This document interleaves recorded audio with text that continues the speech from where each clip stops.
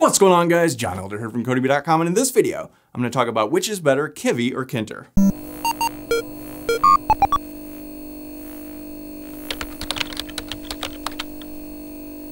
Alright guys, like I said, in this video, we're going to talk about which is better, Kivy or Tkinter. But before we get started, if you like this video and want to see more like it, be sure to smash the like button below, subscribe to the channel, give me a thumbs up for the YouTube algorithm, and check out Codemy.com where you can use coupon code YouTube1 to get $30 off membership to all my courses, videos, and books for one-time fee at just $49, which is insanely cheap. Alright, like I said, in this video, I'm going to talk about which is better, Kivy or Tkinter. And you might have noticed we're in a slightly different location today. So I'm not going to be doing any coding in this video. We're just going to be talking about this stuff. So I thought we'd check out this new set that we have here, and pretty fun. So I get asked this question at least half a dozen times every single day. Which is better, Kivy or Tkinter? And it kind of drives me crazy, and here's why. Here are two tools. This is Kivy, and this is Tkinter. One's a saw, and one's a screwdriver. Now you tell me which is better. You can't. They're two completely different tools. They're used for two completely different things. They're not related in much any way at all. I mean, you could build things with both of them, but that's about the only way that they're related. So with the screwdriver, you screw things, and with the saw, you saw things. I mean, you could sort of screw things with the saw, yeah, but that's not its purpose. If you want to screw something, you want to use the screwdriver. And you could take a screwdriver and kind of hack around on something and saw it up a little bit, but that would be stupid. You want to use the saw if you need to saw something. And it's absolutely no different when it comes to Kivy or Tkinter or PyQt or really any programming language. Ruby, Python, which is better? They're two different tools. Django, Flask, which is better? They're two different tools. Ruby on Rails, Node, which is better? They're two completely different tools. They don't have anything to do with each other, and they have very separate and unique strengths and weaknesses. So whatever your project is, that's going to determine completely whether you use Tkinter or Kivy or PyQt or Swift or React or any of these other things. The project will determine that, not what you like. Which one do you like better? That's wholly and completely irrelevant. It doesn't matter which one you like better. You use the right tool for the job. I absolutely love this saw, but I'm not ever going to use it to screw something in because it doesn't matter how much I like this. It's not the right tool for the job. And that is the exact point I'm trying to make here. So there really is no better, Tkinter or Kivy. Well, Tkinter seems a little older. It doesn't matter. I can have the oldest screwdriver in the world. It's still a screwdriver. It does screwdriver-y things. You can't compare it to a saw. So try and keep that in mind. The next question I always get asked is, which one should I learn first, Kivy or Tkinter? It absolutely doesn't matter at all. It depends what kind of apps you want to build, but even then, it doesn't really matter. Like, we are coders.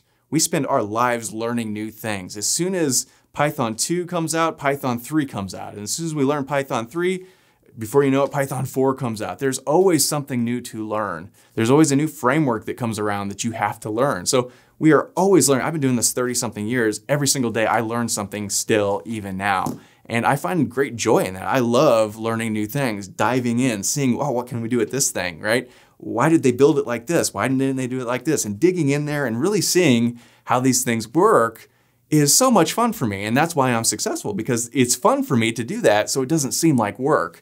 If that doesn't seem fun to you, this probably isn't the profession for you, because we're always going to be learning. So when somebody comes to me and says, which should I learn, this or this, I see a huge red flag immediately. Like, learn them both, learn them all, learn everything you can. Imagine trying to apply for a job and your resume says that you know one thing. And they've got a stack of other resumes with people that know 10, 15, 20 things. Which are they going to hire? They're always going to hire the person that knows more. So trying to just learn one little thing and do as little as possible, you're not going to make it. Like, you have to keep learning. You have to learn more and more stuff. Plus, you know, it's hard to say which tool is right for the job if you don't know what the tools do. So you have to know 3, 4, 5, 6, 7 different things before you can say, okay, I think we should use this for this particular project. You need that level of mastery, and the only way to do that is to learn these things. So you learn everything you can about Tkinter, for instance, and then you build something with it. Then you build something else, then you build something else, right? Then you move to the next one, you try Kivy. You learn everything you can about it, and then you build something. You build something else. Go back to your Tkinter projects, grab one of them and go, I wonder if I can make this with Kivy, and then try. You'll learn so much about both Tkinter and Kivy and anything else by doing that sort of thing, by comparing two frameworks, by learning the ins and outs, learning what you can do in one and not in the other, learning to hack around. I can do a lot of things with Tkinter that you probably can't do with Tkinter because I know all about it. I've been using it for years.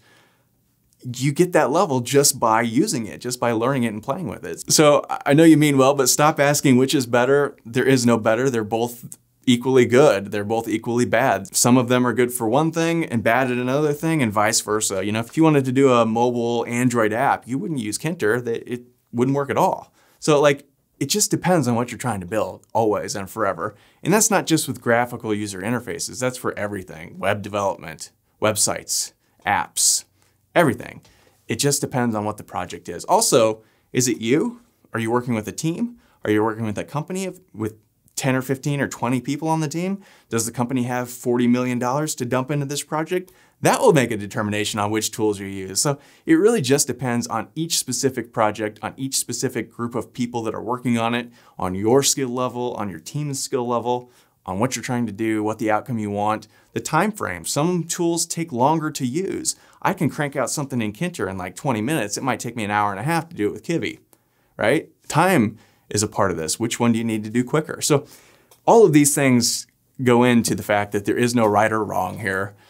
Use the tool that is best for the situation. Use the tool that you're most comfortable with. Sometimes even if a tool isn't well suited for something, if you're really good at it, you can overcome those limitations just by the fact that you're really good at using that tool. You can use workarounds and little hacks and all these different things that, sort of level the playing field. So it really just depends. So that's all for this video. If you liked it, be sure to smash the like button below, subscribe to the channel, give me a thumbs up for the YouTube algorithm, and check out Codemy.com where you can use coupon code YouTube1 to get $30 off membership. So you pay just $49 to access all my courses, over 47 courses, hundreds of videos, and the PDFs of all my best-selling coding books. Join over 100,000 students learning to code just like you. My name is John Elder from Codemy.com, and I'll see you in the next video.